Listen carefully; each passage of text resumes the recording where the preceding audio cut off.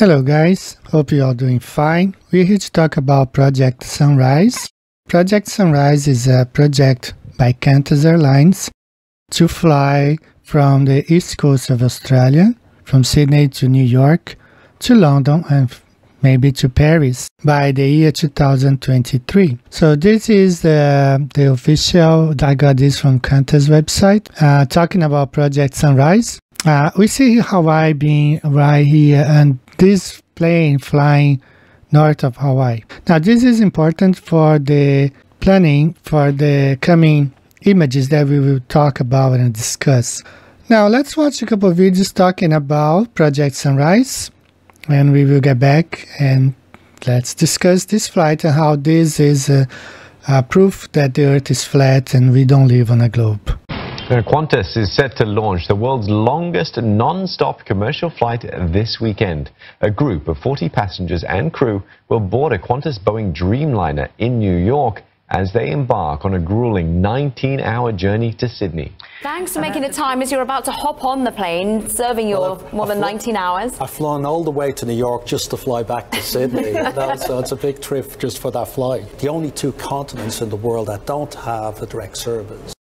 So I don't really understand why Alan Joyce said the only two continents in the world that don't have a direct flight. What happened to flights from Sydney to LA? How about the flights from Sydney to Houston and from Sydney to Dallas? So does he think New York City is a continent? Why did he say this? The only two continents in the world that don't have a direct service routes in the world. And today, the Flying Kangaroo did Australia proud, hopping into the record books with the world's longest flight. So we need to show that this can be done safely. It can be done with the rest that we have for the crews. And we believe that this data, this information will help us get there. Carbon footprint. QANTAS hasn't given any specifics, but said that all carbon emissions from the flight will be offset. So just before the flight last year, QANTAS released on Twitter the flight plan for this flight. Okay, and here it is, QANTAS Twitter account. Here's the QF7879 flight plan from New York to Sydney. Follow along with Flight Radar 24 for live update. Alright, so this is the flight plan and we're going to be looking at this flight plan right here. Here I have QANTAS flight plan superimposed on the Mercator map. And I want you guys to pay attention to this circle here. Really, really important for what we have to say today. So let's zoom in this image a little bit. So this is QANTAS flight plan. They released the day before the flight. New York City flying out this way here, north to northwest of the US, above Oregon, and then down to towards Australia, flying north of Hawaii. So this is really important. Do ask you to go back and watch the video that I've made about 10 months ago. Flights from Australia to North America fly north of Hawaii. Very important video. Please watch that video. But let's look here a little bit more. As we change the opacity here, we will see Hawaii right there. Okay, bring it back to the opacity. You see that the flight path is north of Hawaii. Really important information. See there? Flight path, Hawaii, Hawaii, right? This is really important information. And now I do want you to pay attention on this, in this red circle here, this area where the flight is supposed to go right in the middle. So let's watch a couple of videos now that will help us understand what's going on. There's a section of abyssal plain, a kind of flat-lying section. So now, here's the whole world ocean, and the color scheme is not quantified on here, but I can tell you basically what's going on. All the deep blue is abyssal plain, about 5 kilometers deep, and you see it a lot of places. An abyssal plain is an underwater plain on the deep ocean floor, usually found at depths between 3,000 meters, 9,800 feet, and 6,000 meters, 20,000 feet. Lying generally between the foot of a continental rise and a mid-ocean ridge, Abyssal plains cover more than 50% of the Earth's surface. They are among the flattest, smoothest and least explored regions on Earth. Abyssal plains were not recognized as distinct physiographic features of the sea floor until the late 1940s and, until very recently, none had been studied on a systematic basis.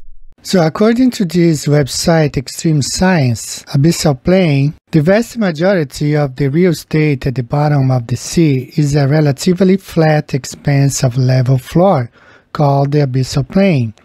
It averages over 2 miles deep and accounts for as much as 90% of the seafloor over the entire planet.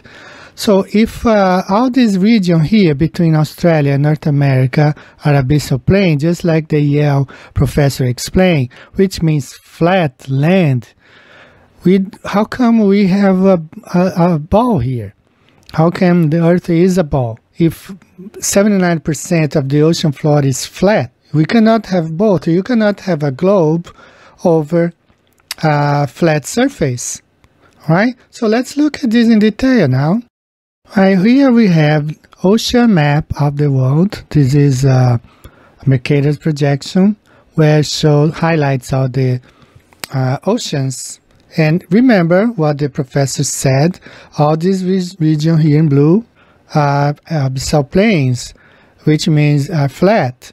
And here, overimposed this map, I do have QANTAS flight plan, right here, connecting from North America to Australia. Okay, remember, all these dark parts here, darker, are flat land, flat bottom of the ocean, seabed, flat. So overimposed, we have here Australia's QANTAS flight plan from New York towards Sydney. So there is no possibility this flight can take place like this if the Earth is not a globe. And since this region, from this region right here to this is flat, there is no curvature, and this flight plan is not possible. Not according to what you see here, with Australia being on the bottom and next to South America and North America being on top. It's gotta be different layout of the continents. That's what we're gonna see now. But let's look a little bit more over these abyssal plains. Alright guys, here we have Australia, the coast of Australia on this side. We have North America on this side. All this region here, the distance, the region on the Pacific Ocean that divides North America to Australia. And we know, according to the professor, Yale professor, and the ocean maps, that all this area here is flat. We have the ocean floor, we have abyssal plain from one coast to the other.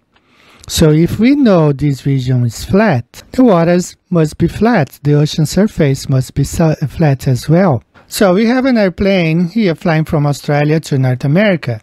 Now, airplane in English, it's a compound noun. What's a compound noun? Well, when two nouns are put together to form a new word, for example, air plus plane equals airplane. So an airplane, it's a mechanical device that flies over a flat land. So here's the airplane flying from Australia to North America. He has to fly over a plane, because all these region abyssal plains here are flat. So the globe map, when shows around Earth, it's wrong, because we know this region here is flat. If it's flat, the waters above contained must be flat, because the water has to adjust. This is the natural, this is how the water behaves, as we can see in this video. It is a fact, not a theory, that bodies of water always seek and find their own level. From a pond, lake, or an ocean, the natural physics of water is to find and remain level. It is a fact that the majority of Earth is covered in such level water, thus making it an unscientific theory to postulate that Earth is actually a gigantic sphere with bendy oceans curving all the way around it. It is an unproven, unscientific theory with no observable, measurable, or repeatable evidence to claim that bodies of water can somehow bend, cling to the exterior of shapes, and show convexity upon their surface. It is a fact, not a theory, that we are able to observe objects at incredibly long distances, far beyond what would be possible if Earth were a globe 25,000 miles in circumference, as we're told.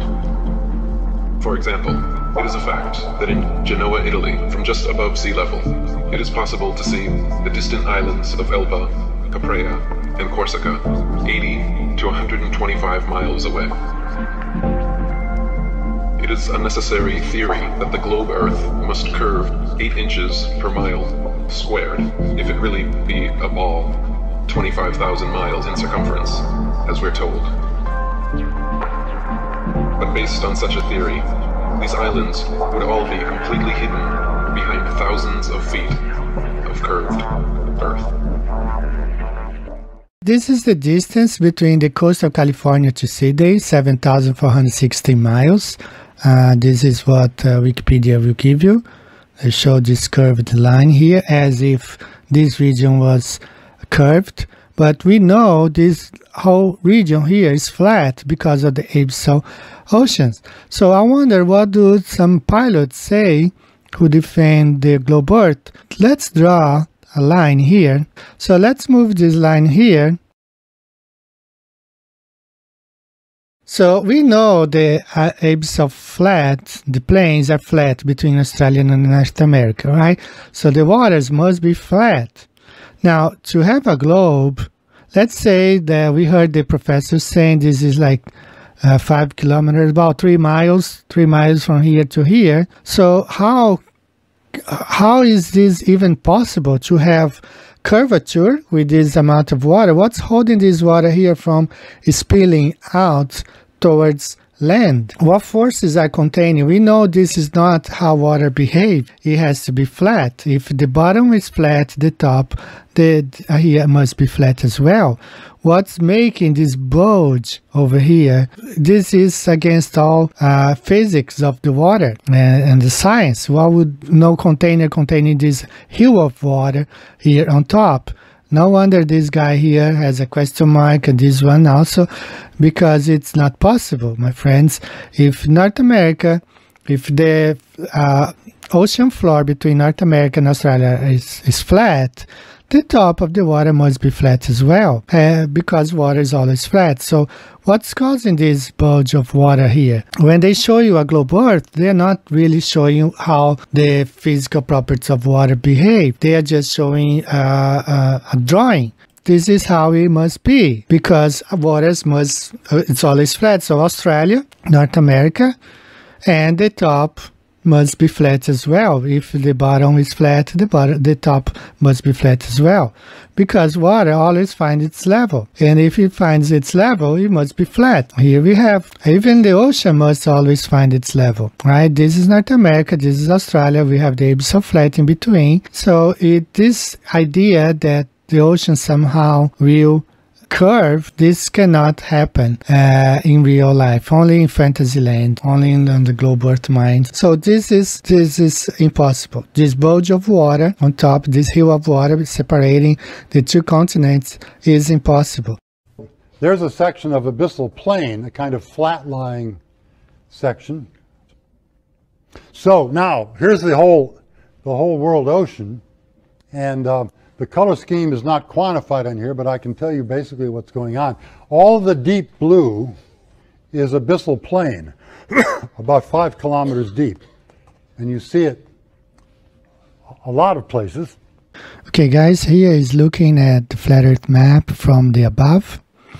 So this is the flight from New York. I'm working with two possibilities. It could have flown straight ahead, yes, over Alaska, towards Sydney, or these flights could have taken some advantage of some sort of wind that goes around here and flown this route right here towards Sydney. Either way, this flight flew north of Hawaii. Hawaii stands right here. Just as at least QANTAS released a truthful flight plan showing the flights going north of Hawaii. So, and since the Earth is flat, there's no curvature, nowhere to be found. Ocean's floor is flat. There is only one way this flight could have taken place, going from New York to Sydney. It's either flew this blue line over Alaska or the red one over the northwest coast of the US, probably taking advantage of some jet stream, then towards Sydney. This is how this flight flew. QANTAS 7879, the Dreamliner, from New York to Sydney, either straight line, the blue line over Alaska, or the red arrow here, taking advantage of some jet streams that go around this region right here.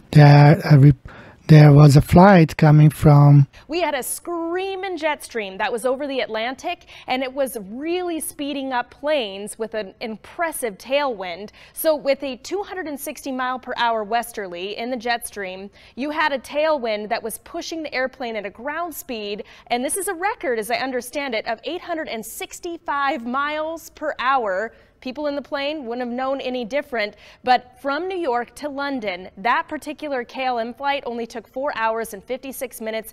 And this flight probably took advantage of this the winds over the north parts of the US towards the northwest, and then from here it flew to Sydney. Here we see abyssal plains cover 79% of the ocean surface. 71% of Earth's surface is covered by water. So since the abyssal plains are basically flat land under the oceans, and the oceans cover 71% of Earth, so it's pretty much plain everywhere. And this sign here saying abyssal plains, abyssal plains, abyssal plains, and right here it's just like the professor from Yale University was explaining.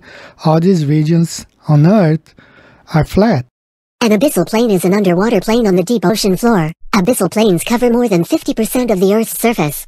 They are among the flattest, smoothest, and least explored regions on Earth. So how, if 70–80% of Earth's surface is flat, we don't live on a globe at all. There's no way. You cannot make a globe out of flat land. And this is how the flight from New York to Sydney happened. Right here, this route right here. Okay, they flew over the abyssal plains, and the aircraft probably followed, just like the flight plan, along the northwest of the United States, and then from there headed to Sydney. One straight flight, almost 20 hours, and this is how it took place. We see the Earth being flat, spread out with the abyssal plains all around, proving that the ocean floor is flat. So therefore, if the ocean floors are flat and we have a lot of flat land over the continent, means that the Earth is flat. There's no curvature nowhere to be found. We cannot have a globe without curvature, and if the Earth is flat, there is no globe. So airplanes do not fly over a globe. Airplanes fly over a flat Earth, right? So let's look one more time. New York flight to Sydney over a flat Earth. This is how the Dreamliner 7879 flew from New York to Sydney in almost 20 hours. And this is the flight route right here. This is what is really taking place. Again, one more time, I have to stress this. Remember, abyssal plains, flat land under the oceans. An abyssal plain is an underwater plain on the deep ocean floor. Abyssal plains cover more than 50% of the Earth's surface. They are among the flattest, smoothest, and least explored regions on Earth. And abyssal plains cover 79% of the ocean surface, which means we have flat land, flat Earth, flat ocean floor. in 79% of the Earth, which means we cannot have a globe Earth 25,000 miles in circumference when we find 70% of the ocean's seabed being flat. There is no way. I would like to hear from some pilots in Australia or North America what their explanation. You can show like a CGI ball on a computer screen, but that's not the reality. The reality is that 79% of the ocean surface is flat. They are called abyssal plains. And 71% of the Earth's surface is covered by water, and water always finds its level. Water is always flat. So the result of this too means a flat Earth. We don't live on a globe. The Earth is flat. The globe Earth rests only on theories, but the flat Earth rests on facts. So I ask, how many areas of flat land does it take to create a ball Earth? We have huge areas. We have the abyssal plains, all this area covered in darker blue, all flat land under the sea. From the Andes to the Guianas,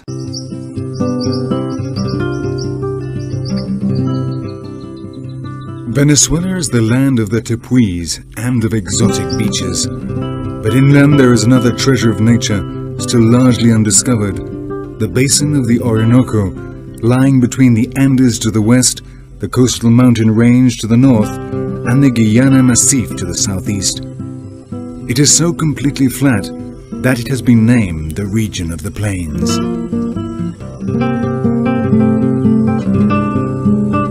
the Amazon from Peru to Brazil. Did you notice any curvature while we were up there? Curvature? No. No? There's no curvature? It's just all flat. Did you notice any curvature while we were up there? Curvature? No. No? There's no curvature? It's just all flat. Did you notice any curvature while we were up there? Curvature? No. No? There's no curvature? It's just all flat.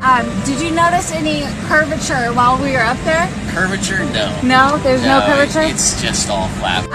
And the Salt Flats in Bolivia.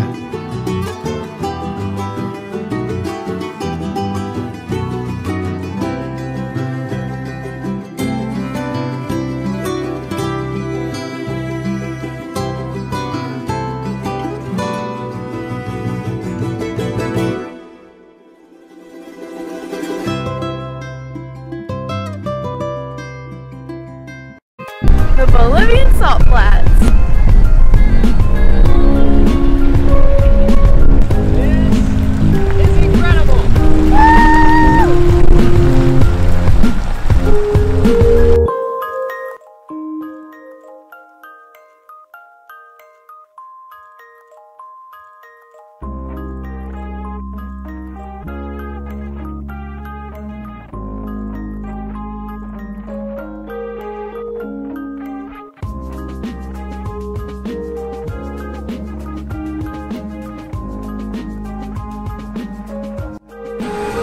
Believe it. It just keeps getting prettier. This is so crazy! I just want to go walk on it forever and ever. We just drove 70 miles into the middle of the Salt Flats to this island. Once we got like 50 kilometers out, you could start to see it, and it felt like we were gonna be there any minute the entire time. The depth perception here, because it's so flat, is so messed up. How much flat Earth is necessary to create the ball? Everywhere we go, and not mentioning all the places that we drive, signs we see like this one, sea level. I myself, when you drive from San Diego towards Calexico, Southern California, 80 miles into going towards the east, you're going to see several signs like these showing sea level. And everywhere you go, in Brazil, in the middle of the US, Europe, Africa, or Asia, you always will find places like this, sea level. So how many more proof do you need to believe that there is no curvature on this Earth, that the Earth is flat? So some pilots of the internet tells you the Earth is a ball because somehow he shows on the computer screen of his tablet a ball that's as perfect as a bowling ball, contradicting what science says. Well, the Earth is not a perfect sphere. It's the fact that the Earth is squashed. The Earth is actually a little bit shorter in the pole-to-pole direction than it is if you took the diameter across the equator. It's squashed in this direction. This actually gives us what's called a semi-major and a semi-minor axis. But the Earth isn't spherical. It's spinning, so bits closer to the equator are thrown out by centrifugal effects and the poles get squashed in a bit. In fact, the Earth is so non-spherical that it's 42 kilometers farther across at the equator than from pole to pole. So we could model the Earth as a flattened and stretched spinning sphere and then calculate what height the oceans would settle to when pulled by gravity onto the surface of that ellipsoid. If you believe in the globe because some pilot of the internet showed you a ball on the screen of a computer, you know how easily those machines are manipulated. Everything man touches gets to be manipulated. Have you ever heard of voting machines? No.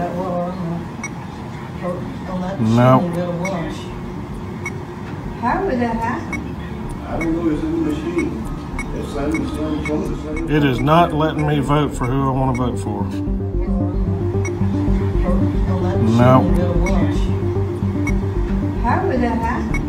I don't know, it's in the machine. It is not letting me vote for who I want to vote for.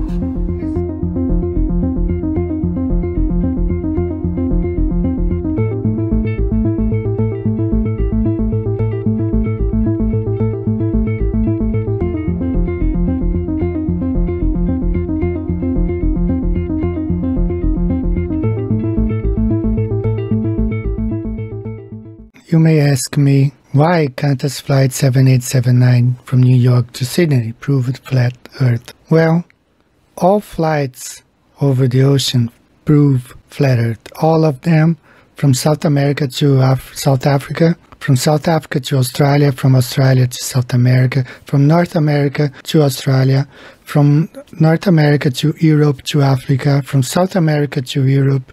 All flights over the ocean prove the Earth is flat, because water is always level and the bottom of the ocean is also flat. That's why we call the abyssal plain, because it's flat. So all flights over the waters prove the Earth is flat, all of them. No difference with QANTAS Flight 7879 New York to Sydney. This flight specifically only shows the size of the deception. They keep on deceiving people by showing fake flight plans over places that cannot be flown because the Earth is not a ball. So all flights going over the oceans fly over flat waters and a flat bottom of the ocean. There's no question. Open your eyes. It's time for you to question those pilots who claim that the Earth is a ball, they are flying over a ball, showing you softwares that can be easily manipulated. All the data that they demonstrate can be made from simulations, from simulators. You know, there are many flight simulators that can generate data and to be printed, to be posted, to be uploaded as if those were truly flights. But they're not, they're only simulations, and they produce those and they show to people as if they were flying over a ball. But there is no ball, there is no sphere. Earth is flat, abyssal plains, and all over flat places on Earth prove that. Thank you guys, see you next time. Have a good day, God bless you. Bye-bye. Flat Earth Banjo, USA, Japan, and Brazil.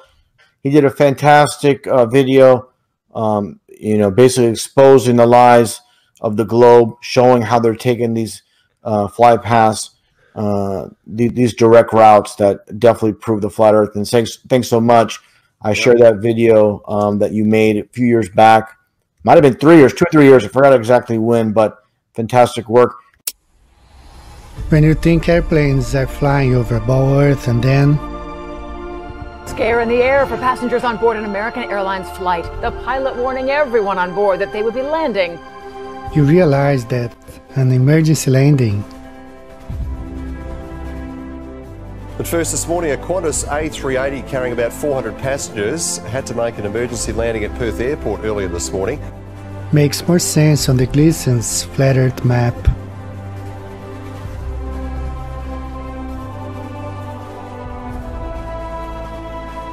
It's in this moment that you realize a second emergency landing in less than 2 weeks. That the Earth is not a spinning ball. Last night here, we reported on that emergency landing here at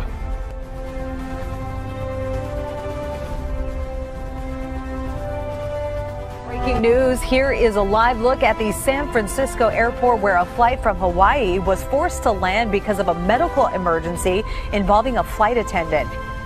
Bogota to Frankfurt emergency landing in Manchester only makes sense on a flat Earth map. Hong Kong to Los Angeles emergency landing in Alaska only makes sense on the flat Earth map. Chicago to Doha emergency landing in Moscow only makes sense on the flat Earth map. Paris to Shanghai emergency landing in Siberia only makes sense on the flat Earth map. Flight routes and emergency landings, the physical properties of water, the compass, gyroscope, radars and lighthouses, the lack of curvature, all point to one simple truth, that the Earth is